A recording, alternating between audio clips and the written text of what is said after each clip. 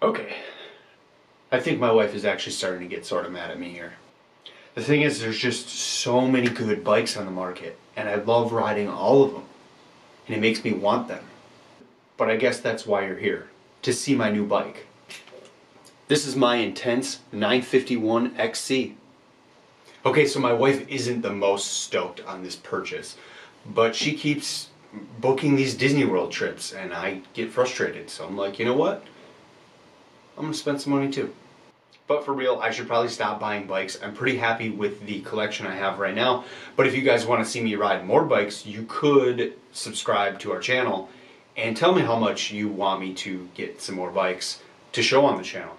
That would really help prove to my wife that I need more bikes. So I guess it's on you guys.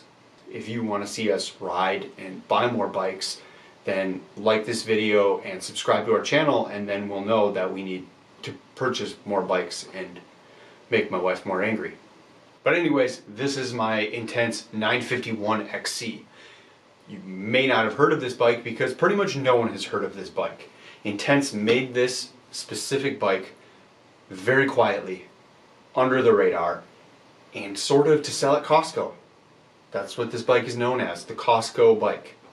But you can also get it on a Intense 951 specific website that is direct consumer, and you can also buy it through any Intense dealer. Like everything right now, the price of this bike seems to be changing all the time, and obviously it's going up. The most recent MSRP that I saw was $3,600, and I'm going to be honest with you guys, I didn't pay that. Unfortunately, that doesn't mean I got hooked up from Intense, but I'm open to offers, Intense, if you watch this video.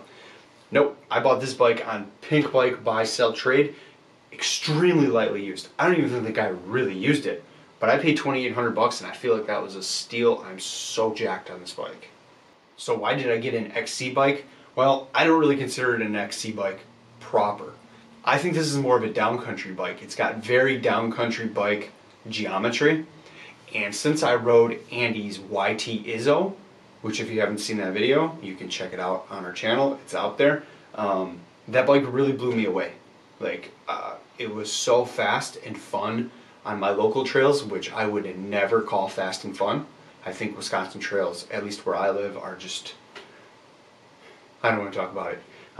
But I wanted to get out more and enjoy the trails that I have. And my Jeff seat, it was getting too big and burly. Like, I'm turning it into an enduro bike and it's not fun. So I wanted something more fun, lighter, faster.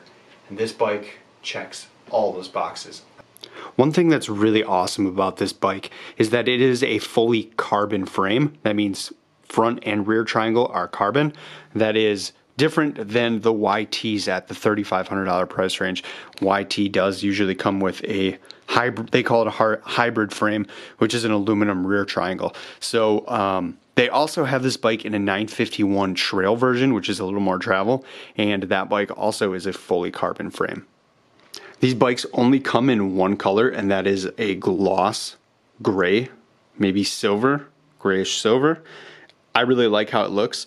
If you guys are familiar with Intense's lineup, they don't have the best paint jobs, and that's pretty much universal across the board, and no one likes how Intense paints their bikes. They look very corny. I have no issues with this. I think all their bikes should come with just a solid paint job like this. It looks really good. Another thing I should probably mention is that even though this is technically a standalone series, the 951 series, this is based off the Sniper T, which is one of their higher end XC and downcountry bikes. The build kit is basically what you'd expect out of a bike in this price category. It comes with SRAM NX 1x12 drivetrain. Anyone who's watched our videos knows I am not a giant SRAM fan, but I'm giving this drivetrain a chance. I know it's a budget drivetrain. It seems like SRAM's made a lot of improvements and it's holding up just fine. It's still not the best though. It's not Shimano to me, so eventually I will swap this out, probably for Shimano SLX. This bike features 120 millimeters of travel front and rear, and it is Fox 34 rhythm fork up front and a Fox float in the rear.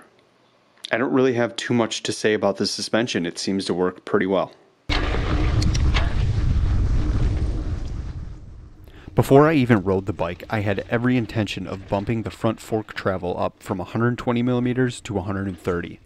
I assumed that would be an upgrade that would suit my riding style. But after my first couple rides, I decided the bike is fine just the way it is. If I need more travel for a certain trail, I still own my YT Jeffsy.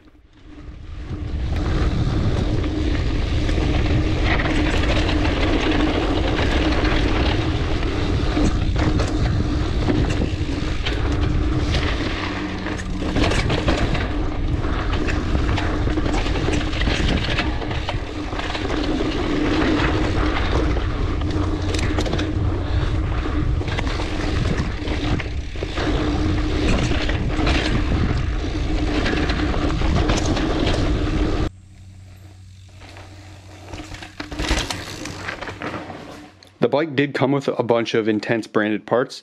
They all seem like really good quality, but I did have some Race Face Next R carbon handlebars and stem laying around, so I threw those on here because why not?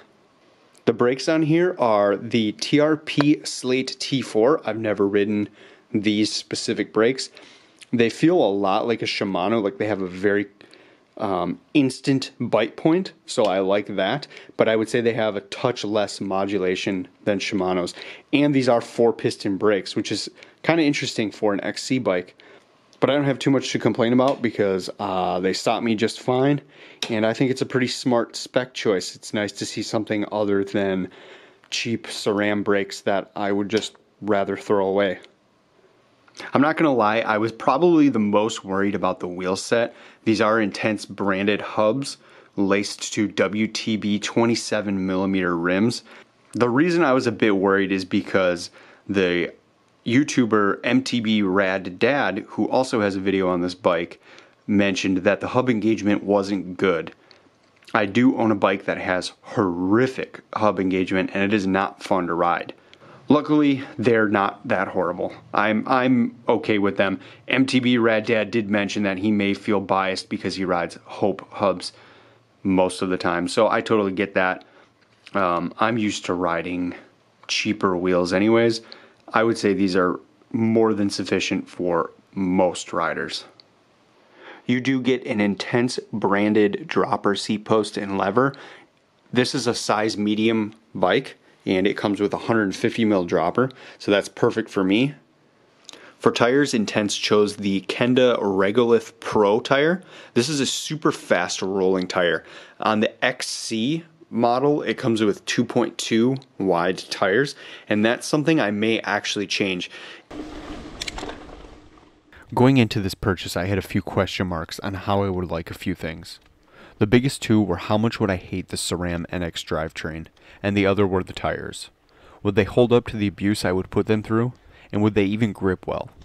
I think that if I swap the front tire out for a wider version of the same tire, I'll get the amount of grip that I expected.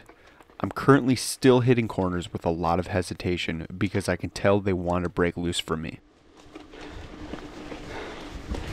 That being said, I do like these tires. They're very fast and they have grip in most situations. It's just when I'm really pushing that front tire, I have a hard time trusting it just yet. Here's what that hub sounds like. So that's the engagement points you hear. So stock with tubes and no pedals, they say this bike in medium weighs 28.4. Well, I have it converted to tubeless. I have plastic flat pedals on here, and with these carbon bars and race face stem, I have it at 27.5. So that's pretty dang impressive. My Jeffsy is like probably around 33 pounds right now. What would be really cool is if I can get this thing under 27. I have a few ideas how I can get there, but that might have to wait until next season because I've been spending too much money. So that's really it. I just thought I'd show off my sick new bike. Couldn't be more stoked on this thing. It rides so incredible. It's handled everything I've thrown at it so far. It's still got some tests to go. I'd really like to get Andy on this thing to see what he thinks compared to his Izzo. The Izzo does have a little bit more travel, so it probably is a touch more capable. but I'm stunned at everything this bike has handled so far. It's funny because my first ride on this bike, I went to my absolute most boring local trail, and I was smiling the whole time I was there. I just couldn't believe how much fun this bike was for me to ride there. All right, Alpine Valley does have a small jump trail called Swoops and Whoops. All right, let's give her a rip and see how this thing handles on it.